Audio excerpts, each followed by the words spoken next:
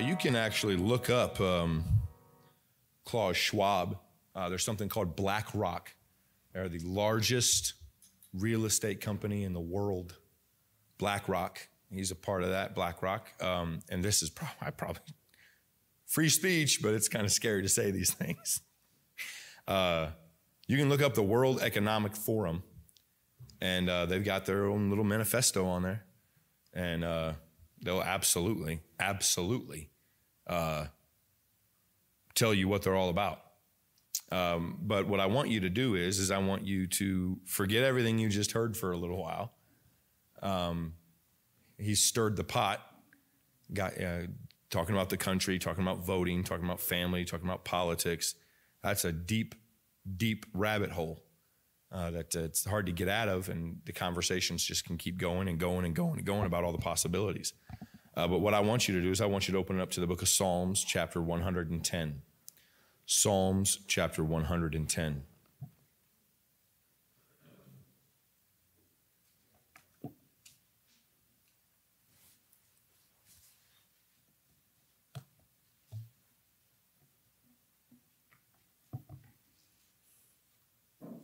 Psalms chapter 110. Let's pray. Heavenly Father, I'd ask that you would quiet our minds and our hearts, quiet this place for just a little while, that we may gather this truth, apply it to our lives, and Lord, do the best we can to please you. Do the best we can to love you and love others, and lift ourselves when we're down. Lord, I'd ask that you'd use this message this morning to help us. We ask these things in Jesus' name, amen. The Bible says, the Lord said unto my Lord, sit thou at my right hand until I make thine enemies thy footstool. The Lord shall send the rod of thy strength out of Zion. Rule thou in the midst of thine enemies. Thy people shall be willing in the day of power. In the beatitudes of holiness from the womb of the morning thou hast the dew of thy youth. The Lord hath sworn and will not repent. Thou art a priest forever after the order of Melchizedek. The Lord at thy right hand shall strike through kings in the day of his wrath. He shall judge among the heathen. He shall fill the places with the dead bodies. He shall wound the heads of many countries. He shall drink of the brook in the way. Therefore shall he lift up his head. I want to preach this morning about a brook in the way. A brook in the way. Now, this psalm is a prophetic psalm. Some preachers, they say it's about the first coming, and some say it's the second coming. But I would like to take a first coming view of it this morning. This psalm is it looks forward to the coming of Christ to Bethlehem, to Jerusalem. And David, he's projecting his vision to the first coming of Jesus. And that's the viewpoint I'd like to take. Even though I think that the second coming is implied also here. Now, the basic outlook is this. It is toward the coming of Christ the first time, and it's a picture of what is commonly known as the Passion Week. The Passion Week. Anybody familiar with the Passion Week? The week of suffering. The week of suffering that we call, and many denominations call, the Passion Week. You can also find that in Psalm 109 about slander. It pictures the week that Christ suffers, a week that the time that he set his face toward Jerusalem, and at Jerusalem he would be crucified, he'd be buried, and he would rise again. And I like that. I like that. Not that Jesus died, not that he was buried, but I know the end of the story. Amen. That he rises again. Now it's a picture. Mostly as a journey, step by step by step. He was going for the last time. Think, this is the last time. You ever do the last time you sell a house and you walk out of it and close the door? You sell a car and it drives off the lot. You get rid of things. It's the last time you'll see it. It's the last time you'll have it. It's the last time you'll hold it. Now think about how Jesus must have suffered as he realized that his days were counted. His days were numbered. They were up. Then came the incredibly awful time of suffering. The suffering of Gethsemane, when the Bible speaks that he prayed so hard and he was so concerned that the sweat drops on his face were as blood. They came down off his face as blood. Then as he went to the court of Caiaphas, where he was to be tried, and in a mock trial, which is just basically a setup, he went on to Pilate, and from Pilate he went to Herod, and from Herod he went back to Pilate. And as he went back to Pilate and went through the motions there in their conversation, and he washed his hands of it and said, I have nothing to do with this, and they released Barabbas and took Jesus as the Jews cried out, crucify him, crucify him, crucify him. The scourging began with the cat of nine tails, where they took the cat of nine tails and they beat him, and they beat him, and they beat him, and they beat him and continued to beat him. They hit him 39 times. Isaiah 52:14 says that he was marred such that you couldn't even tell he was a man. Beaten so badly, you couldn't even tell he was a man. And that's not it. At that point, it was like, okay, we beat you, we mocked you, we made fun of you for a minute. Now here's a cross that probably weighed a couple 100 pounds. Take it, drag it up the hill of Gethsemane.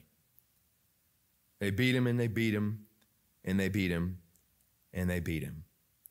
I remember scarring myself and bleeding and cutting myself and bleeding and running into telephone poles and scarring up my face and doing up all kinds of things, but not so much that you couldn't tell I was a man.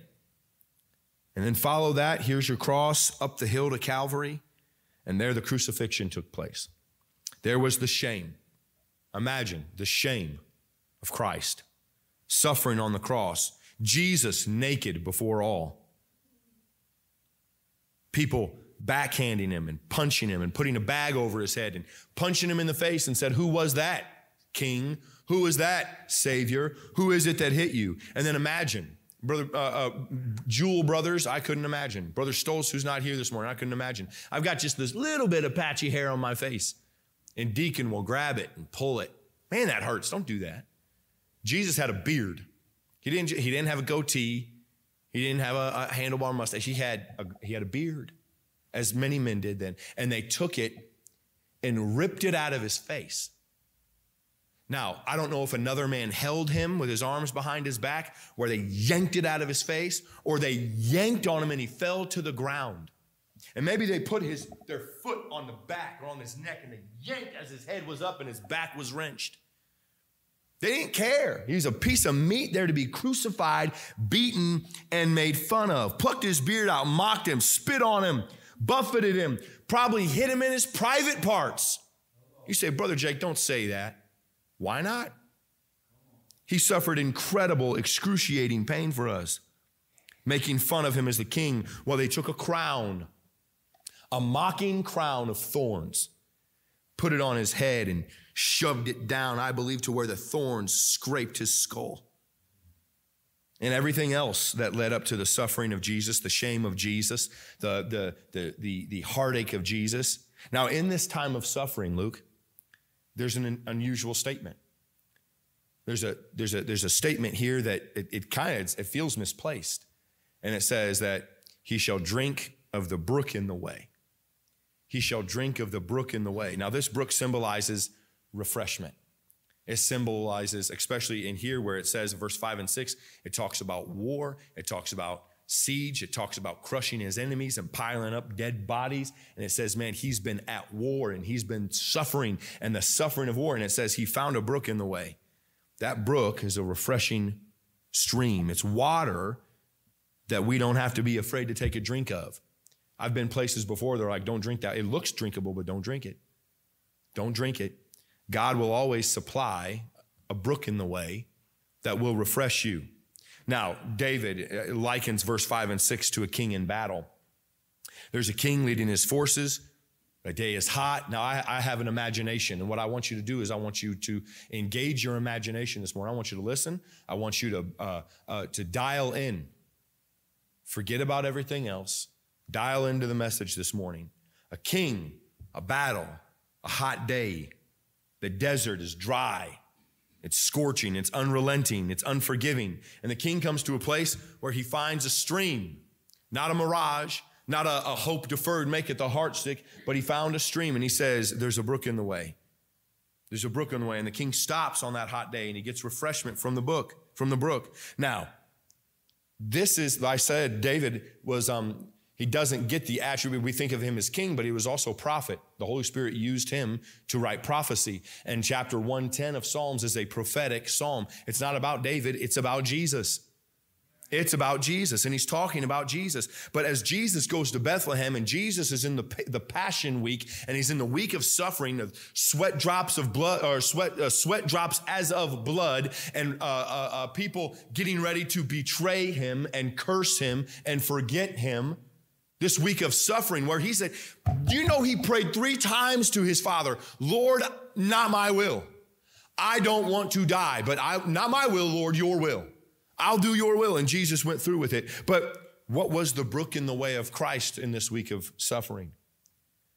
What is this little encouragement that Jesus found in that week of suffering? I think very quickly, number one, it tells us that in your season of suffering, there's a brook. God doesn't lead you to a desert and a valley to die. God doesn't lead you to a valley and a desert to dry up, and he doesn't lead you. God doesn't send mirages. God doesn't disillusion you. You walk, David said, yea, though I walk through the valley of the shadow of death. Don't stay in the valley. Don't stay there. And Jesus didn't stay in suffering. Jesus went through the week of suffering because he knew what was going to happen on the other side. Jesus was standing on the promises of God. You get that? Hey, listen, look up here. Jesus was standing on the suffering or on the promises of God. Jesus knew, yea, though I walk through the valley of the shadow of death, I will fear no evil. Jesus didn't have to fear the cross. Jesus didn't have to fear the Roman soldiers. Jesus didn't have to fear Peter turning on him and Judas betraying him and the disciples running away from him scared because of association. Jesus was standing on the promises of God. Jesus knew that when he left heaven and was born of the Virgin Mary, and he lived a perfect life, and he went through all that he went through, and he went through the Passion Week of suffering, where he said, not my will, but thy will. He knew the promise on the other side was resurrection. He knew on the other side was a throne. He knew on the other side was an iron scepter to rule the nations. He knew that God Almighty would take his soul and put it back in his body, and he'd be resurrected and ascended back up to heaven. And there's still another promise that he's coming back again.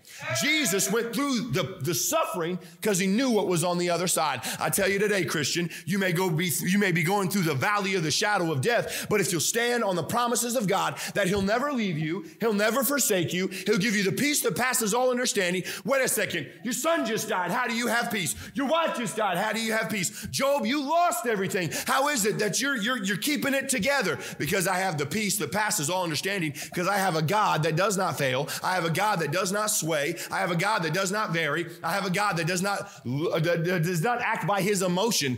God says, these are my words, I will magnify my word above my name. He will give you a brook in the way. He'll give you a brook in the way. Now, I don't know what the brook in the way was for Christ. I don't know what it was. Now, go with me there. Jesus, here he is in the week of suffering. This is not a time for laughter. It's not a time that he's bouncing children on his knee and counting to 5 with them and showing them their Hebrew ABCs, you know. This isn't a time he's playing hopscotch. This isn't a time that he's carving animals and giving them to kids. This isn't a time that he's healing. This isn't a time that he's preaching. This is a time of no laughter, no enjoyment as far as we know and see and read. In my eyes, I see dark, I see gloom, I see suffering, I see shame, and I see that on your life and my life. We go through seasons of dark and gloom and suffering and maybe shame or embarrassment. I was talking to a couple yesterday where I was talking about being a man, and I said, man, sometimes men, we have this idea of what a man is, and then we look at ourselves and say, well, I don't measure up to that. What's wrong with me? Why am I not that man? And then we fall into this hole of of self-imprisonment, and we suffer shame, going, what's wrong with me? What's wrong with me? And if you'll measure yourself by the Bible, you can figure it out. But if you'll measure yourself by the world standards of what a man is, you're doomed. Why don't I have those muscles? That's what women are attracted to. Why don't I have that money? Why don't I have that car? Why don't I have this? And I should be better at this. And I've failed. And you'll suffer shame. And Jesus went through all of that. The crown of thorns, the cat of nine tails, the agonies of the cross. You know, I think maybe even Jesus was sorry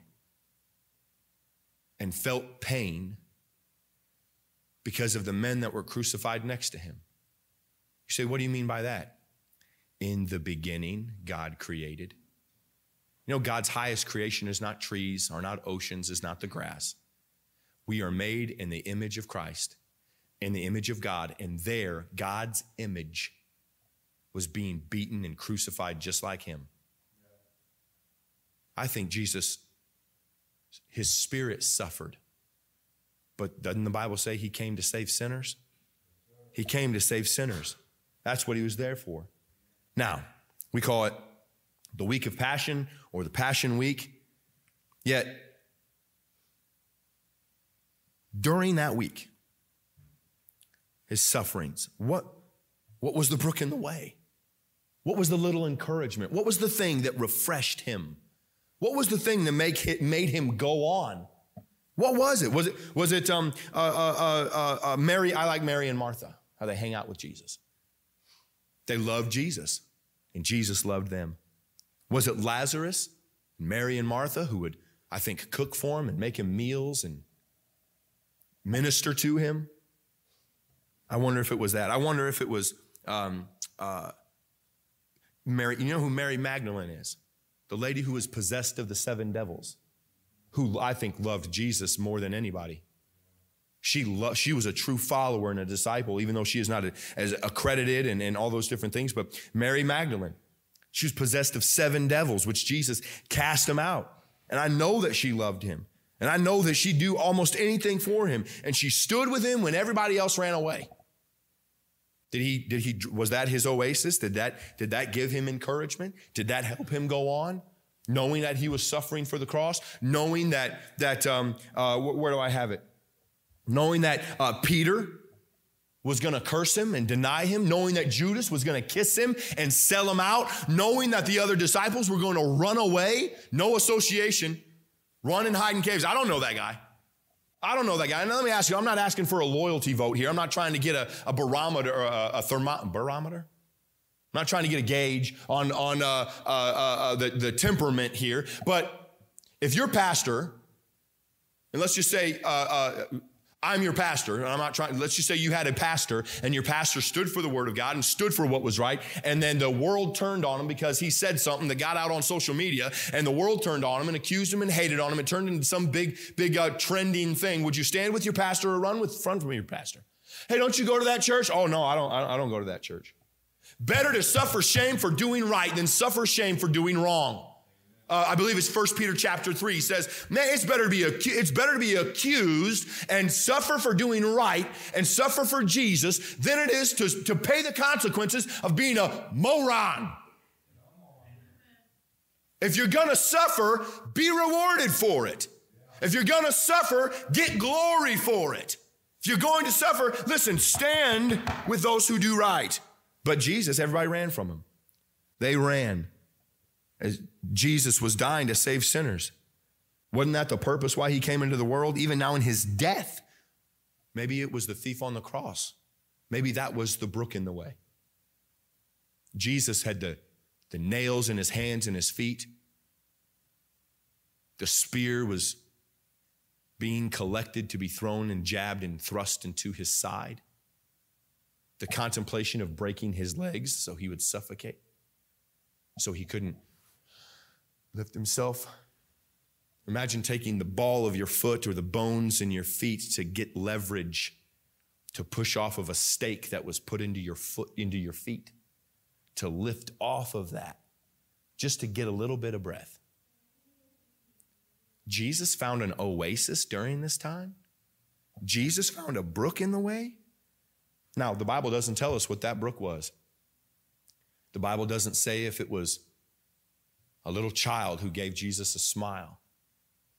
You ever have a little kid that'll pick a dandelion? The boys, you do it for their moms or whatever the case, and take that little dandelion and give it to their mom.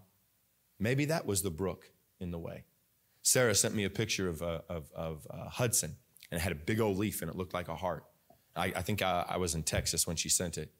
And she sent it to me, and I think I was on my 10-hour break, and I was laying in bed, and she sent it to me, and I was looking at it, and it said, "Send this to Daddy so he knows that I love him."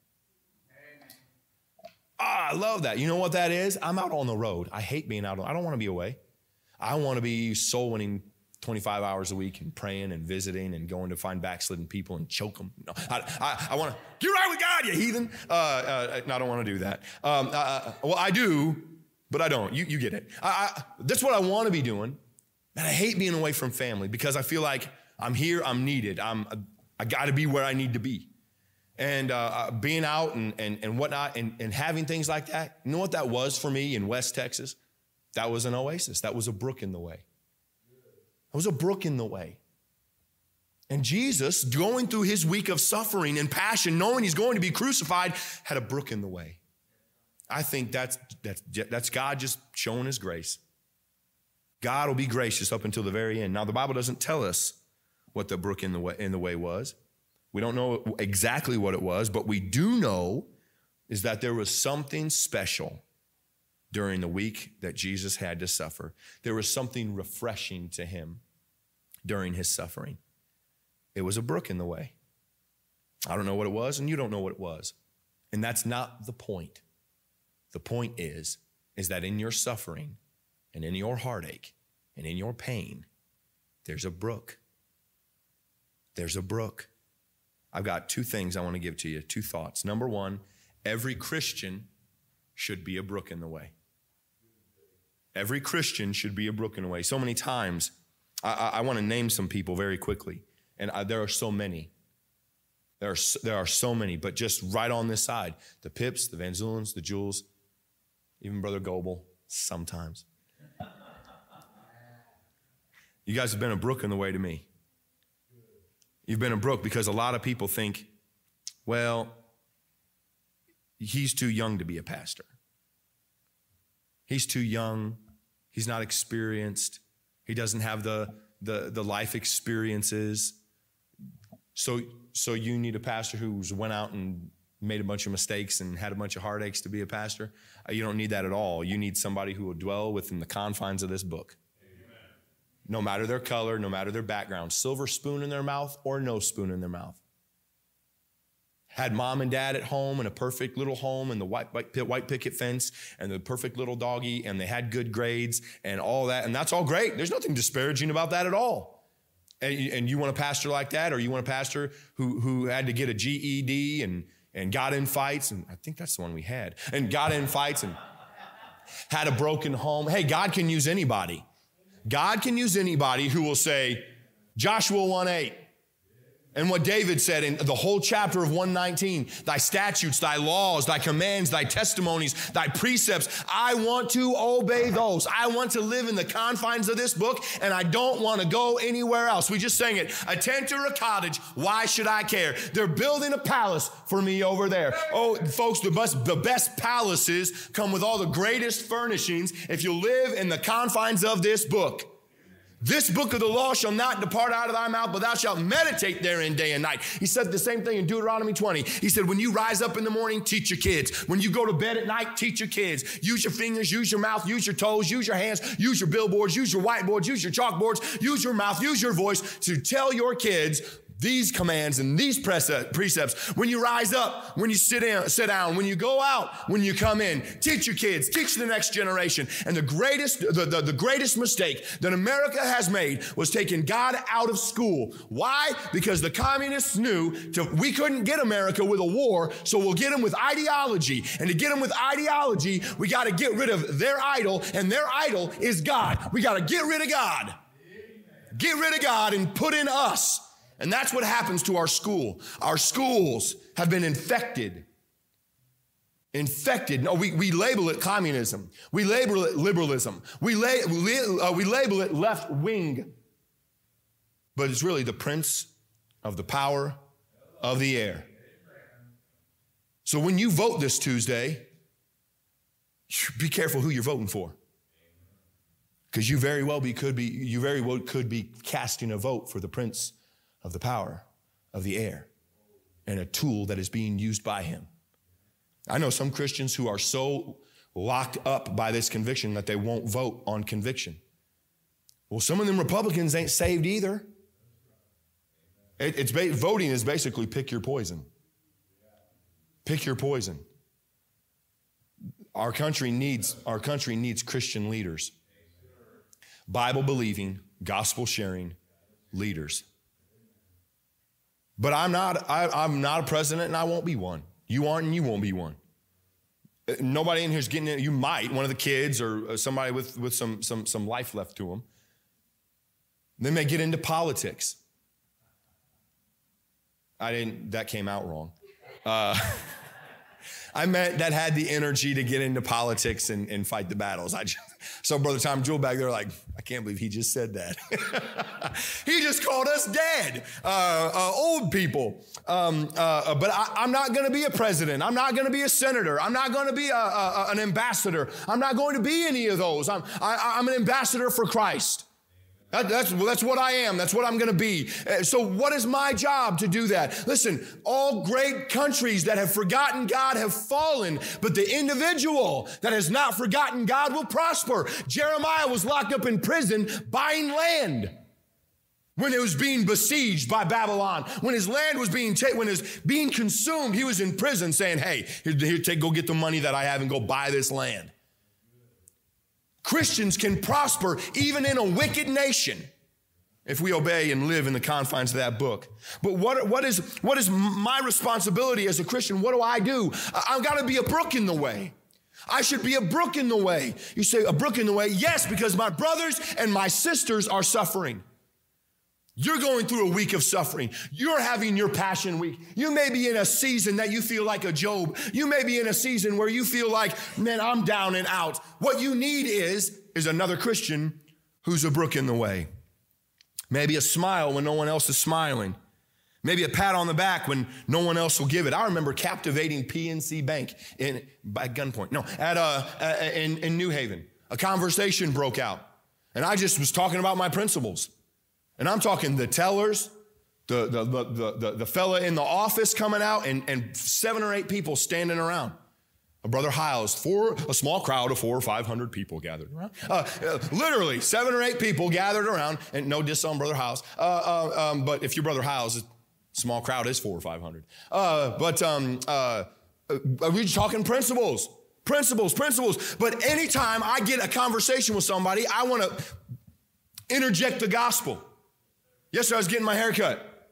And this guy, he's right online. I mean, he swears and whatnot. And we're talking. And anything and everything is like, but God, but Jesus, but church. It's all church oriented. It's all Jesus oriented. It's all what's going to happen. He's like, yeah, man, that's exactly right. And the guy next to him is listening. I know he's listening. They're not over there having a conversation. I'm talking loud.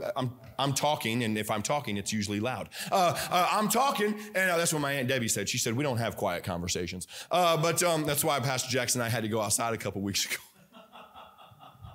Because it wasn't quiet. But that was good anyway. But I was talking to this guy, God, Jesus, Savior, heaven, hell.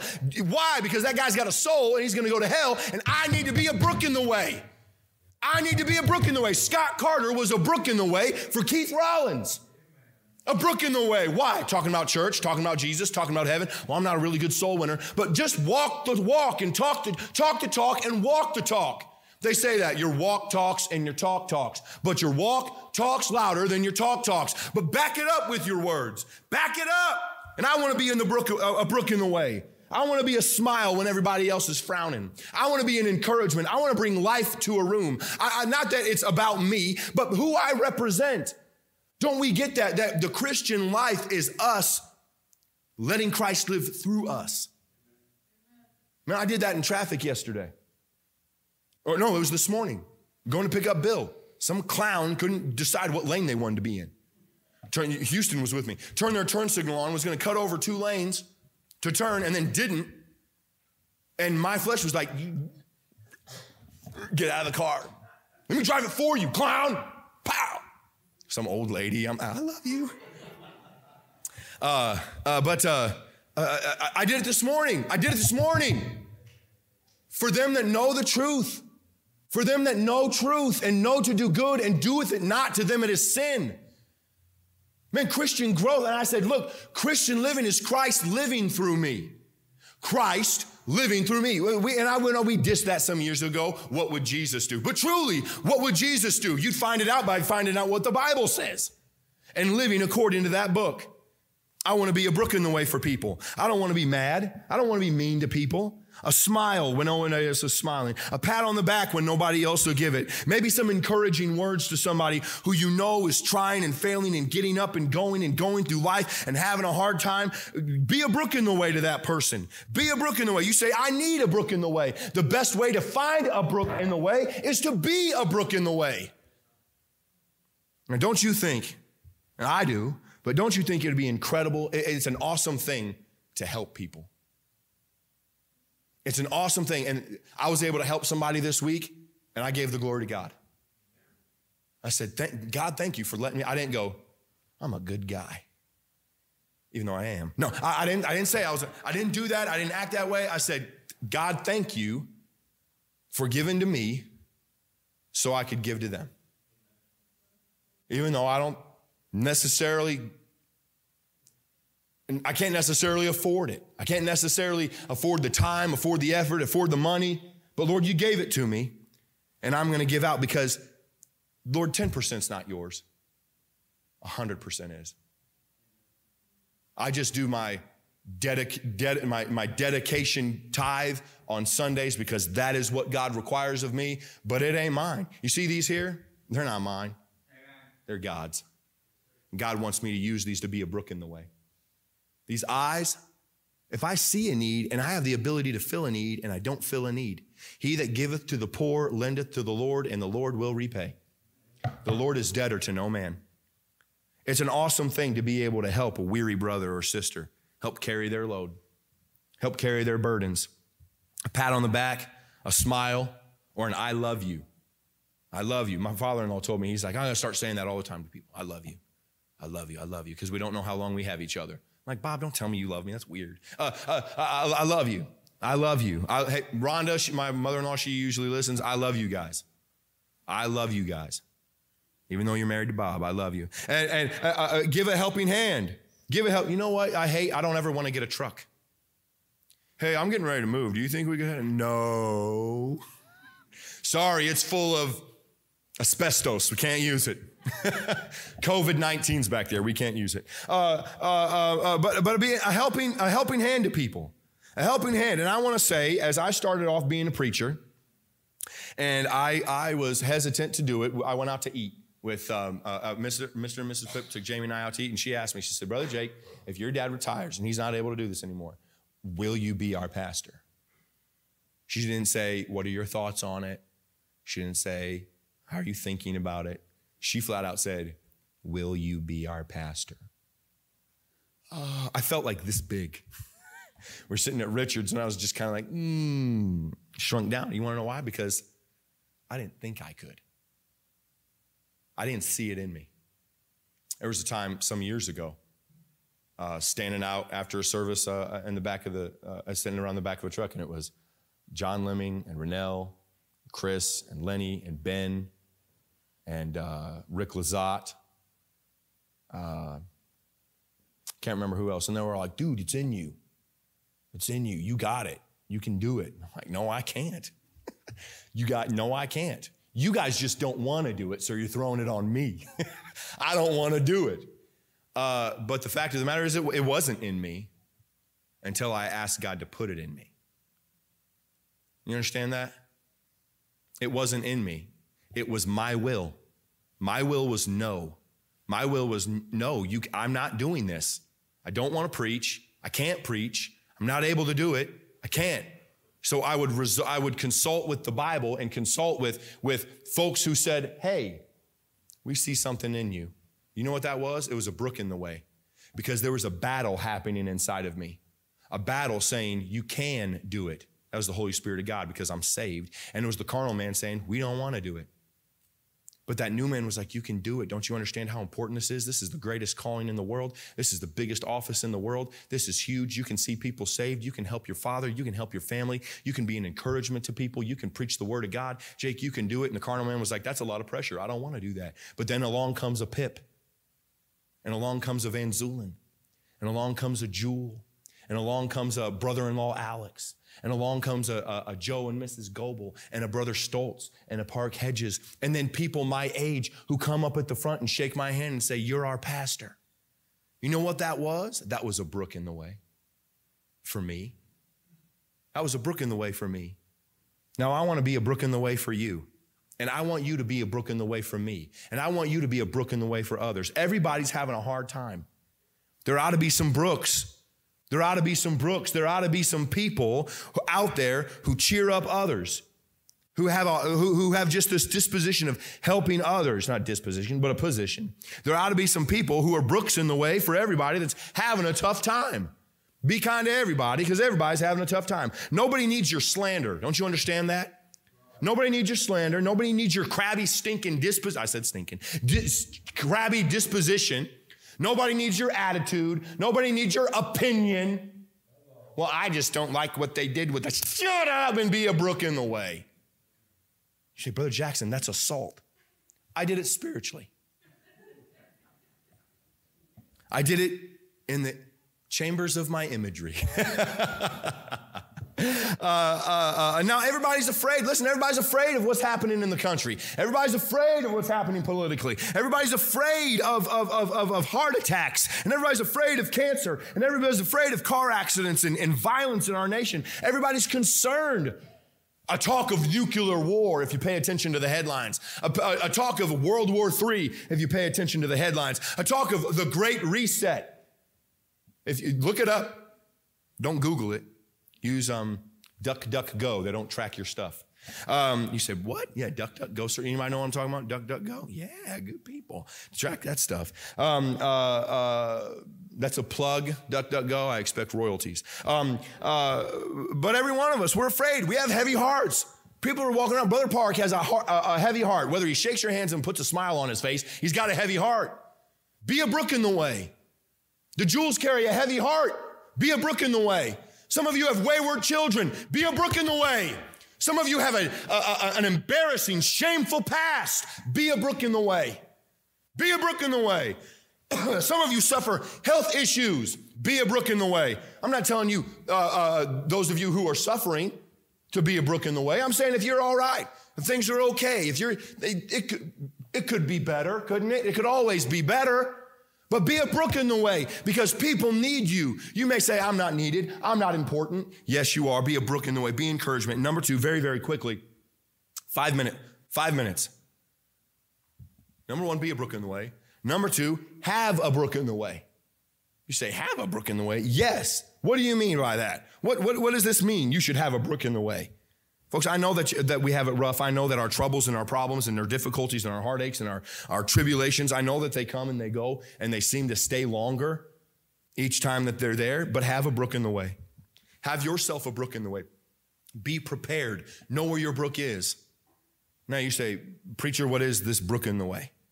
What is it? Now for me, I'll tell you what it is.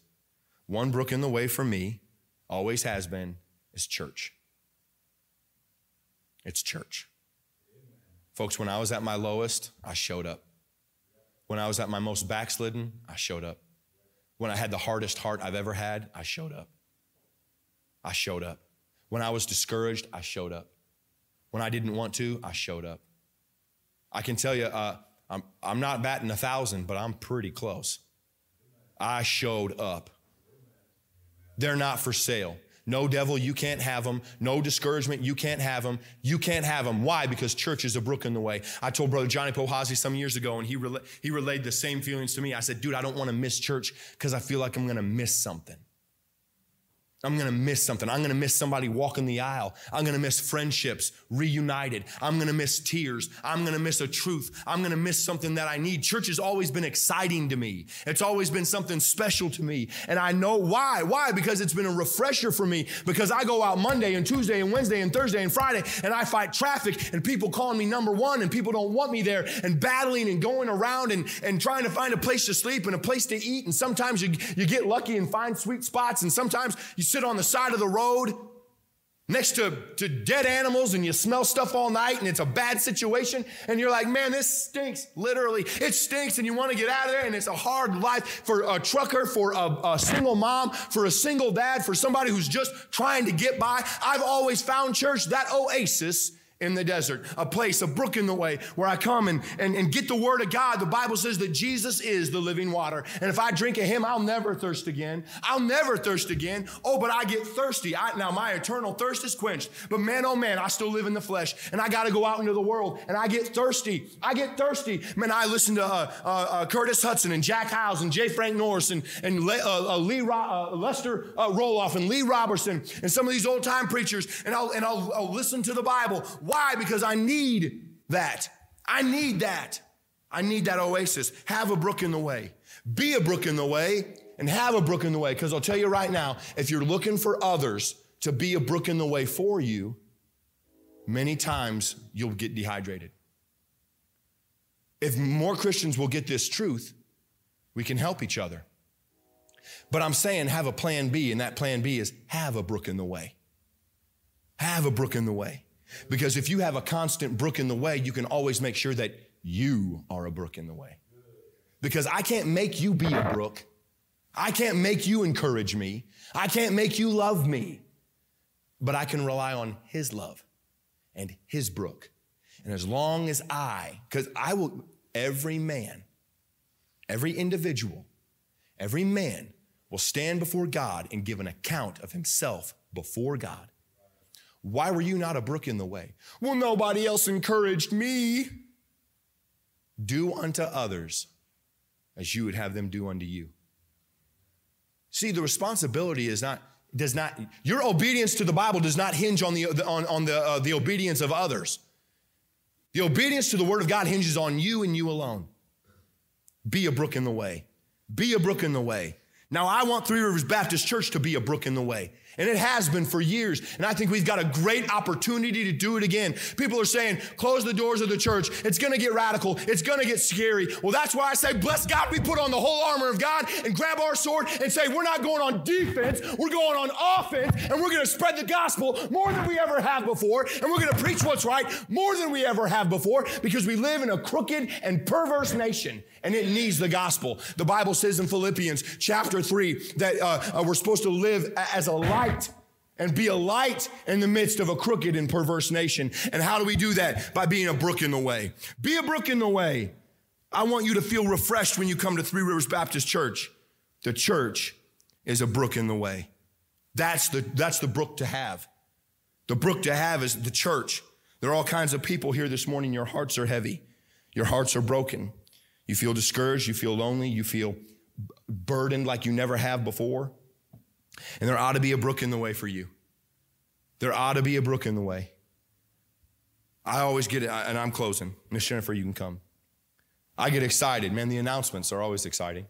The announcements, the precursor to the service, the singing, amen. The fellowship, shaking hands and going around and seeing folks, and we sing. People at our church say, I had a lady come back here some time ago, and she asked me, oh, you don't have a worship service?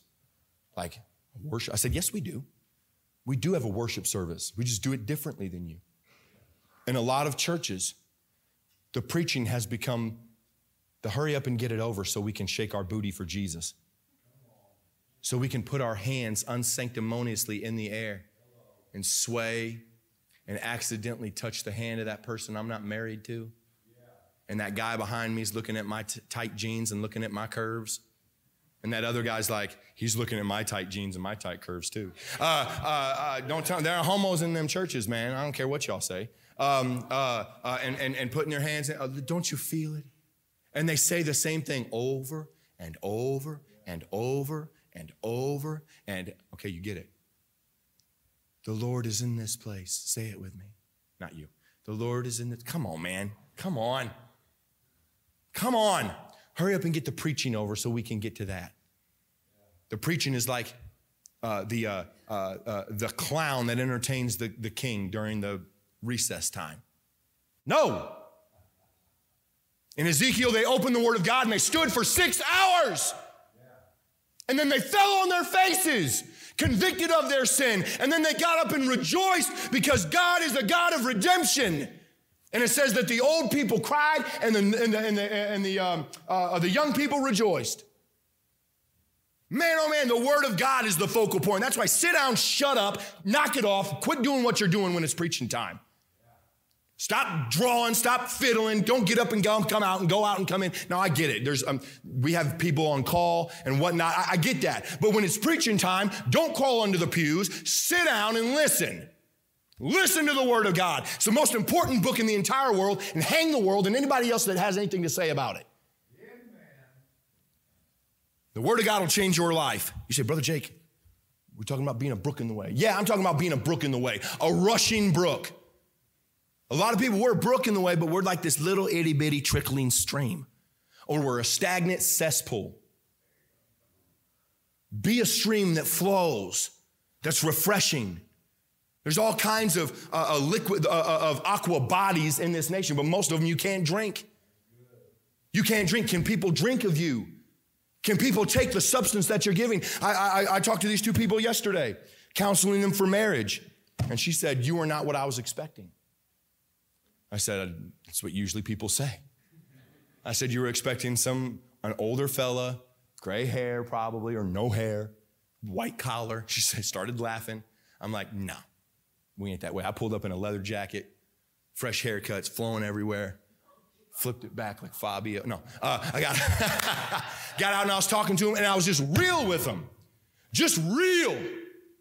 And that's what people are looking for: real, wholesome, genuine. Transparent, saying, man, I relate to that. I relate to that. We're not strangers. I love you. I love you. I fight for you in prayer. I am your brook in the desert. I'm your pastor. Amen. You don't not have access to my brothers. Kevin's like, I texted you yesterday. You didn't text me back. I tried. I called. He texted. I called. It's on the road. I can't multitask like that.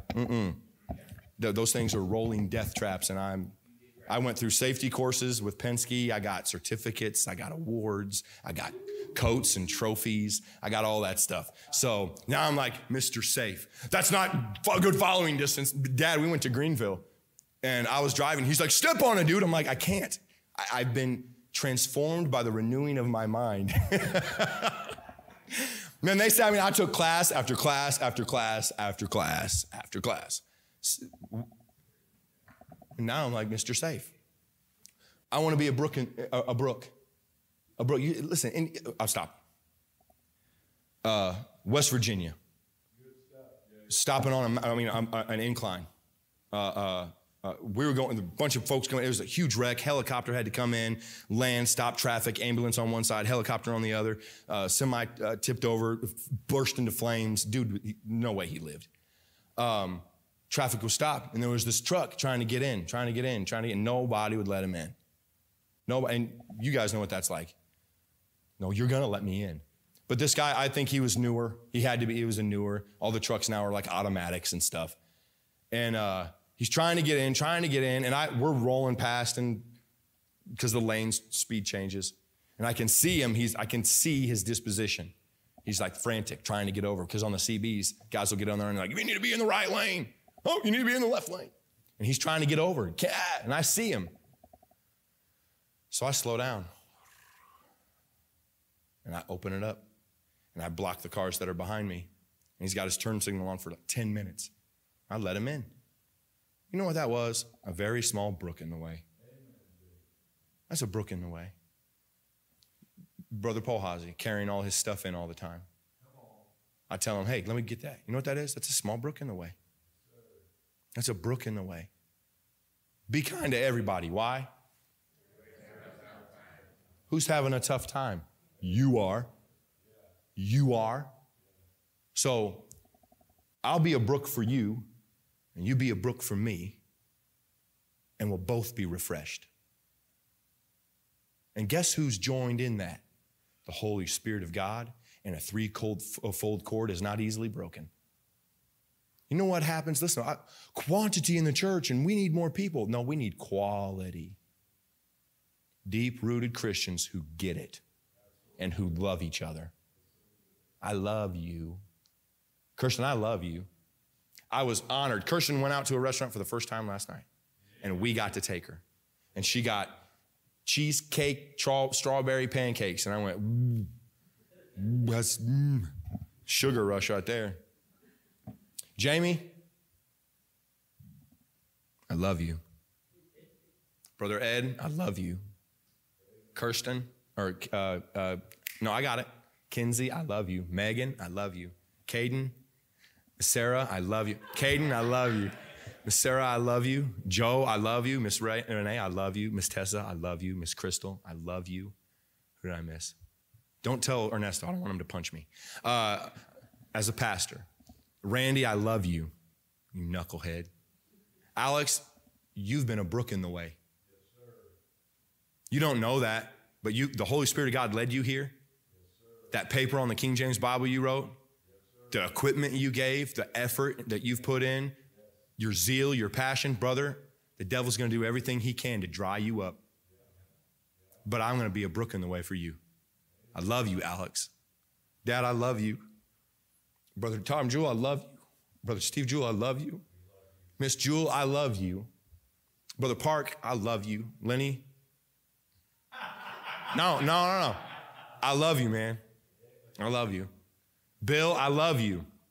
Logan, I love you. Noah, I love you. Greg, I love you. Francisco, brother, I love you. I do, I love you. Brother Joe, I love you. Miss Inga, I love you. Miss White, I love you. Mr. and Mrs. Van Zulen, I love you. You guys aren't a brook, you're a river. You're a river, and don't you ever move to Virginia. Mr. and Mrs. Pibb, I love you. I love you despite being a Packers fan. I love you. Lucas, I love you. Miss Jennifer, my big sister, or aunt, I don't know what we prefer you as. My soul sister, I love you. Miss Hillary in the nursery, I love you. Babies in the nursery, I love you. Brother Dan, I love you. Mr. and Mrs. Pohazi, I love them. Arif and Carrie, I love them. Man, Arif and Carrie are growing.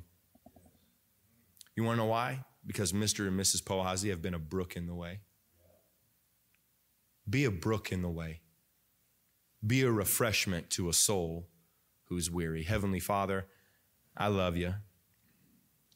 And Lord, I know I went over, and I say that often. But Lord, I think this is an important time for our church. Lord, we've been through a lot together. We've been through some storms together. And I don't think we would have made it if we didn't have some brooks in the way. Lord, thank you for times of refreshing. Thank you for the oasis that you give in your word and in your building, your church and your people.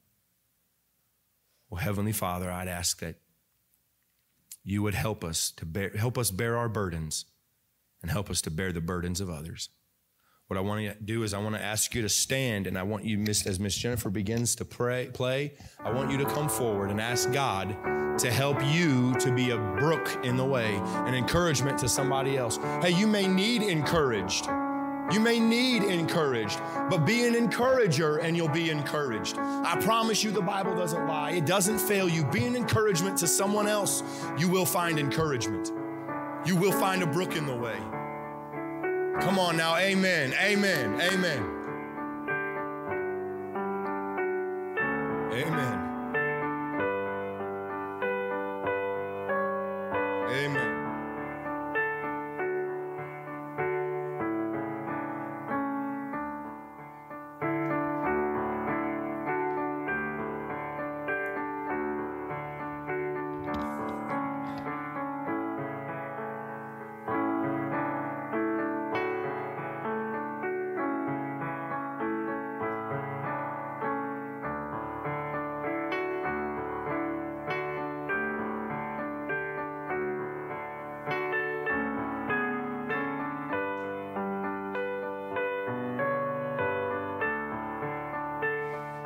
Amen.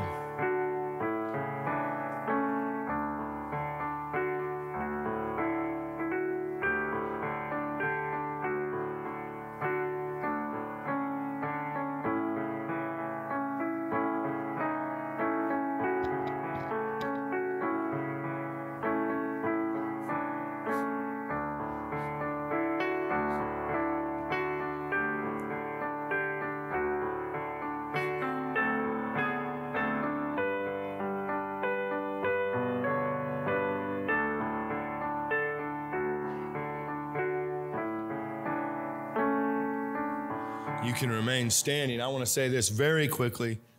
Point out Kirsten. Kirsten, how can you be a brook in the way? You think God has taken, God, now what? Now what am I going to do? You had an incredibly sweet spirit before. Keep that spirit. You know, your mama needs a brook in the way. Your daddy needs a brook in the way. You may be the thing that binds the family.